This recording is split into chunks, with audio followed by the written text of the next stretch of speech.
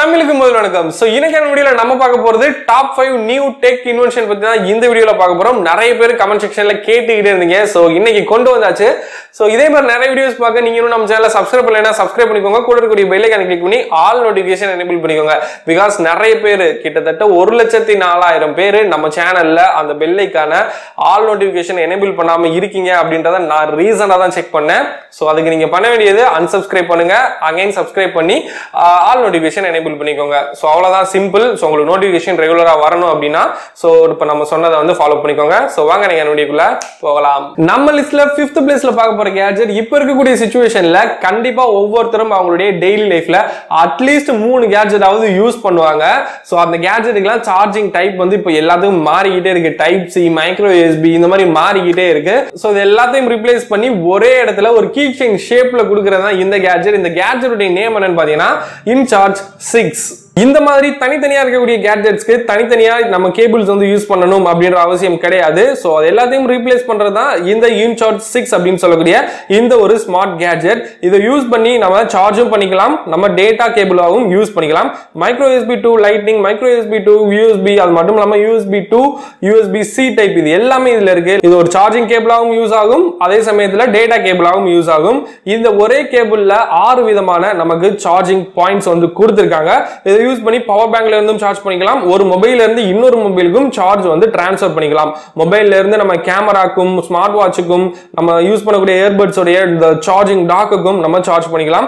ரொம்பவே சிம்பிளா நம்மளுடைய கீ செயின்ல அடங்கக்கூடிய இந்த கேட்ஜெட் உடைய பைலிங், அது மட்டும் இல்லாம இதை பத்தி அதிகமான தகவல் எல்லாமே கீழே டிஸ்கிரிப்ஷன்ல இருக்கு, தேவைப்படுறவங்க செக் பண்ணி பாருங்க.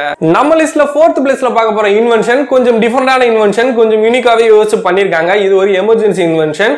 சோ ஸ்விம்மிங் உங்களுக்கு தெரியலையா, கண்டிப்பா இந்த இன்வென்ஷன் உங்களுக்கு யூஸ் ஆகும். இந்த இன்வென்ஷன் நேம் என்னன்னு பாத்தீங்கன்னா கிஞ்சி. இது ஒரு எமர்ஜென்சி கேட்ஜெட். இந்த கேட்ஜெட் ஈஸியா நம்ம கையில கட்டிக்கலாம். சோ இது அண்டர் வாட்டருக்குள்ள நீங்க போறப்போ இன்கேஸ் எமர்ஜென்சி அப்படின்ற பட்சத்துல உங்க கையில கட்டிக்கிட்டு ஜஸ்ட் அதை புல் பண்ணீங்க அப்படின்னா அதுல இருந்து சடனா ஒரு ஏர் பேக் ரிலீஸ் ஆகும். இந்த ஏர் பேக் மூலமா நீங்க அண்டர் வாட்டருக்குள்ள மாட்டிக்கிட்டு இருந்தாலும் சோ இன்கேஸ் எமர்ஜென்சி அப்படின்ற பட்சத்துல இதை ரிலீஸ் பண்றீங்க அப்படின்னா உடனடியா நீங்க மேல வந்துடலாம். இதுல பாத்தீங்கன்னா ஒரு CO2 சிலிண்டர் கொடுத்திருக்காங்க. அந்த சிலிண்டர்ல இருந்து தான் இந்த ஏர் பேக் வந்து நமக்கு ரிலீஸ் ஆகுது.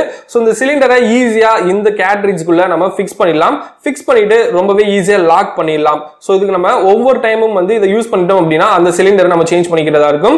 சோ கையில ஒரு வாட்ச் மாதிரி நம்ம கட்டிக்கலாம். ரொம்பவே ஈஸியான சிம்பிளான ஒரு கேட்ஜெட். இந்த கேட்ஜெட்டை சடனா நம்ம புல் பண்றப்போ அந்த CO2 கேட்ரிட்ஜ் உடைஞ்சு உடனடியாக அதுல ஏர் ஃபில் ஆயிடும். சோ ஏர் ரிலீஸ் ஆகாது. அந்த CO2 கேட்ரிட்ஜை ரிமூவ் பண்ணிட்டு அதை புஷ் பண்ணோம் அப்படின்னா உடனடியாக ஏர் ரிலீஸ் ஆயிடும். இதை ஈஸியா நம்ம ரீப்ளேஸ் பண்ணிக்கலாம், அதாவது ரீயூஸ் பண்ணிக்கலாம் அப்படின்னு சொல்லலாம். சோ அதை ஈஸியா நம்ம மடிச்சு இதுக்குள்ள வச்சிட்டோம் அப்படின்னா அகைன் நம்ம அந்த CO2 கேட்ரிட்ஜை இதுல ஃபிக்ஸ் பண்ணி அண்டர் வாட்டருக்குள்ள போறப்போ கண்டிப்பா நீங்க இதை யூஸ் பண்ணிக்கலாம். சோ கண்டிப்பா இது ஒரு டிஃபரெண்டான கேட்ஜெட். இந்த கேட்ஜெட் பத்தின அதிகமான தகவல் பைலிங் எல்லாமே கீழே டிஸ்கிரிப்ஷன்ல இருக்கு, தேவைப்படுறவங்க செக் பண்ணி பாருங்க.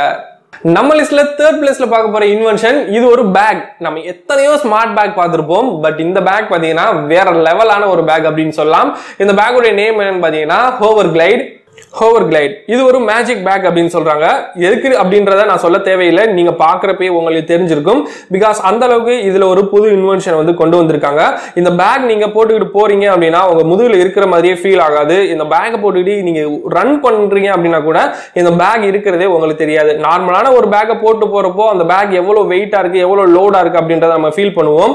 இப்ப நிறைய பேர் பாத்தீங்கன்னா முதுகுல பேக்கை ஃபிக்ஸ் பண்ணிட்டு இந்த மாதிரி ரன் பண்றப்போ சோ நார்மல் பேக்குக்கும் இந்த பேக்குக்கும் எவ்வளவோ டிஃபரன்ஸ் இருக்கு. பிகாஸ் இந்த பேக் வந்து முதுகுல இருக்கிறதே தெரியாது, அந்த அளவுக்கு இதுல கிளைடிங் பவர் வந்து கொடுத்திருக்காங்க. இதை யூஸ் பண்ணி அந்த பேக் வந்து அதுக்கேற்ற மாதிரி கிட்டத்தட்ட ஒரு மொபைல் கிம்பிள் மாதிரி இந்த பேக் வந்து ஒர்க் ஆகுது அப்படின்னு சொல்லலாம். சிம்பிளா சொல்லப்போனா இதை நிறைய டெஸ்ட்டுக்கு உட்படுத்தி தான் இந்த பேக்கை ஃபைனலா வந்து கொண்டு வந்திருக்காங்க.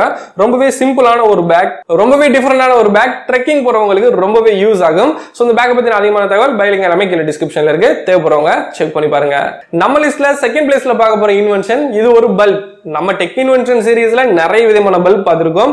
அந்த வகையில இதுவும் ஒரு டிஃபரெண்டான பல்ப். இந்த பல்புடைய நேம் என்னன்னு பாத்தீங்கன்னா மேக் பல்ப். Make bulb. இந்த பல்ப் பல ஷேப்ல நமக்கு கிடைக்குது. ஜஸ்ட் நீங்க பல்புடைய சாக்கெட் கிட்ட கொண்டு போனா ஆட்டோமேட்டிக்கா இது ஒட்டிக்கும்.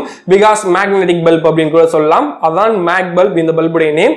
E27 அப்படின்ற சாக்கெட்ல கொடுக்குறாங்க. ஸோ அதை வந்து நம்ம வாங்கி இந்தியாவில் யூஸ் பண்ணோம் அப்படின்னா ஸோ அதை நம்ம கன்வெர்ட் பண்ணிக்கணும். அந்த மாதிரி தான் இது யூஸ் ஆகும். ஸோ பழைய பல்பெல்லாம் இந்த மாதிரி ரொட்டேட் பண்ணிக்கிட்டு அந்த பல்ப் உடஞ்சு போச்சு அப்படின்னா அந்த பல்பை வந்து நம்ம மறுபடியும் மாத்திக்கிட்டு ஸோ இந்த மாதிரி உடஞ்சு போன பல்பை ரிமூவ் பண்றதுக்கு கஷ்டப்பட்டுக்கிட்டு தென் பார்த்தீங்கன்னா அந்த பல்பை ரிமூவ் பண்றப்போ கையில காயம் பட்டு இதெல்லாம் தேவையில்லை, இதெல்லாம் நாங்கள் ரீப்ளேஸ் பண்ணிடுவோம் அப்படின்ற வகையில இந்த ஒரு பல்பை கொண்டு வந்திருக்காங்க.